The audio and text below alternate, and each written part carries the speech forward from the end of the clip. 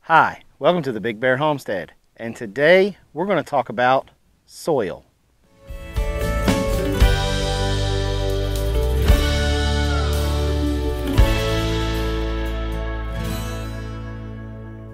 Okay, so today we're going to talk about your soil, your dirt. Now, there's two types of dirt that we're basically going to talk about. The dirt that you're going to put in your raised bed, and then the dirt that you have for your garden on your homestead. Now, the dirt in the raised bed, that is very easy to manipulate. You have a lot of control over the dirt that's going to be in your raised bed. Now, of course, you can go buy some Miracle-Gro potting mix, some Miracle-Gro seed starters, something like that, and put it in your raised bed, and you'll be golden. You can do that, and it will work, and you will grow healthy flowers and vegetables.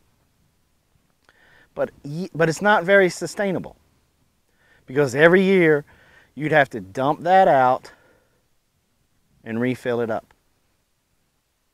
But if you got just a little bit of information and you put a little planning to it, you can fill up your raised beds with a mixture of some stuff that you can buy at your box stores, and then maintain it correctly through the years, and you only have to do that once.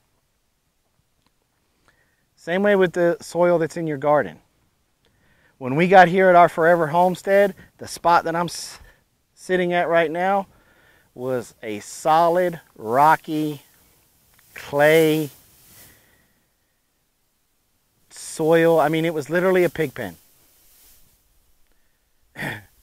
So when we got here, we put our pigs in it with the sole purpose of having them turn it over and poop. The whole reason why we put them in here. We left them in here for a season. We pulled them out, and then we started adding compost to it and tilling it every year. And we would let the green, what's called green fertilizer grow. That's basically all your grasses and cover crops to cover the soil. And then every year we'd till it in, and we would plant in it. Some gardens, some things would get successful, some things wouldn't. But we were repairing the soil. So what does a soil need in order to be as close to perfect as you can get it?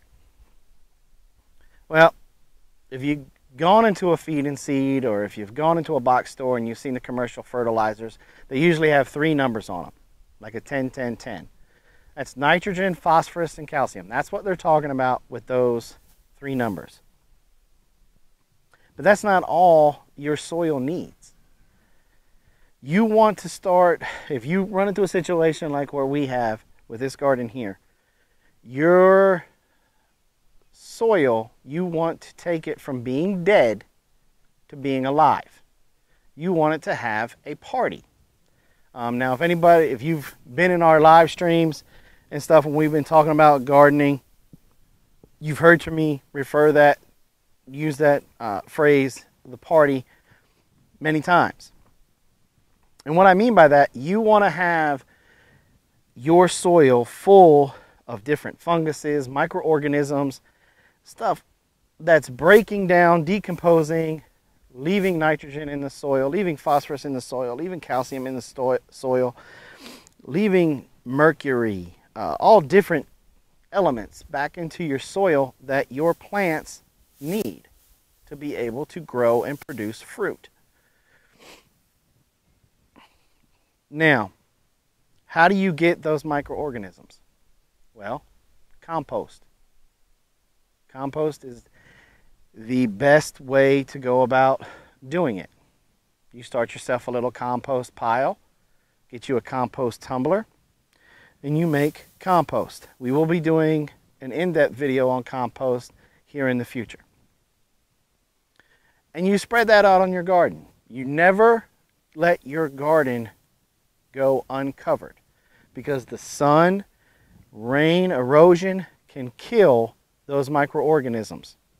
The sun could heat it up, heat the soil up and kill them, and the erosion can wash them away, flood them, and kill them. So you want to be able to, when you plant, use mulch. If you want to, in the off season, throw leaves and stuff like that on top of it. Keep it covered, keep it protected. But the main thing is you want a party in your soil. You want it loomy, which means you want it to be a soil that drains very well. So if you need to add peat moss, add peat moss. But when you're adding your organic matter, that's making it loomy. You want it earthworm friendly. You can do vermicomposting like what we've done in our raised bed. That's what these gray tubes are. We put our composting material down in that tube.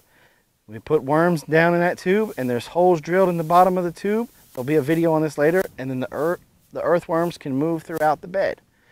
We're even contemplating putting that system to play in our row gardens to see if it helps. Well, that about does it for this video on soil. I hope it's given you just the basic information that you need to help improve the soil on your homestead. Come back next week when we're talking about raised beds in our gardening series here on the Big Bear Homestead. Don't forget to check us out on our other social media platforms, Instagram, Facebook, and Twitter. Thanks for coming by the Big Bear Homestead, and like always, have a nice day.